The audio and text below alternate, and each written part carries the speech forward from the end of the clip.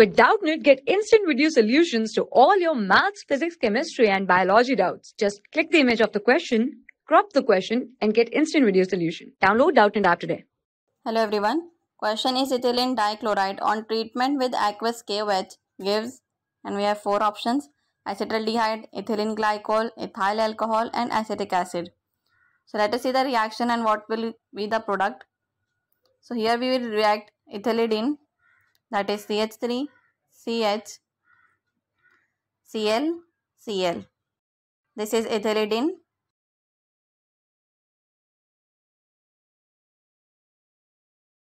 We have to react this with aqueous KOH.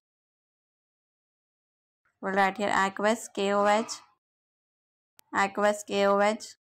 which gives CH3CH. Cl is replaced with OH group. So here OH, OH. And further this gives product as CH3C double bond OH.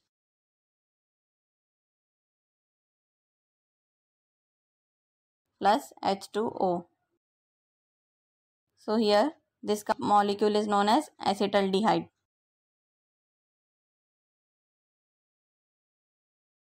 So our ethylidene on treatment with aqueous KOH gives acetaldehyde.